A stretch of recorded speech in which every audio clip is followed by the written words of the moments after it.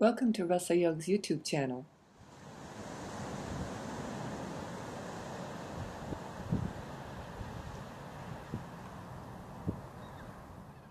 Every pranayam, kriya, and asana in RussaYog are done at 4 levels: the technical or precision, the dance, the ritual, and the worship.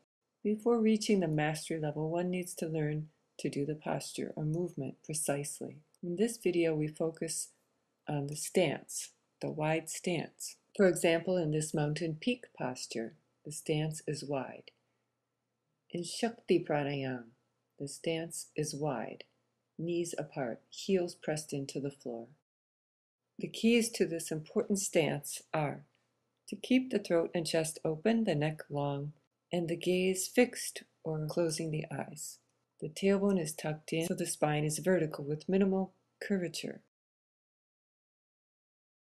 The weight is on the heels, pressed into the earth. The toes can even be lifted for added challenge in your balance. The elbows are locked so the arms are long. This requires shoulder and tricep strength. It's important to keep the tailbone tucked in, abdominals and glutes engaged to avoid straining the lower back. Also, it's important not to lean too far back in the mountain peak posture.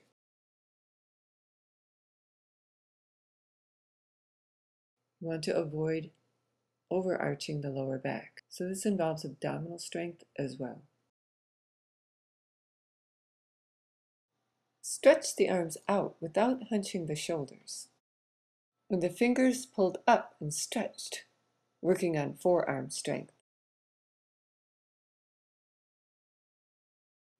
The neck should feel soft and the shoulders not hunched. By paying attention to these few tips while in a wide stance or a hip distance stance, you'll get much more out of your posture. And you'll avoid overstrain or injury. Learn more about these 4 elements of RussaYog through our website at russayog.com.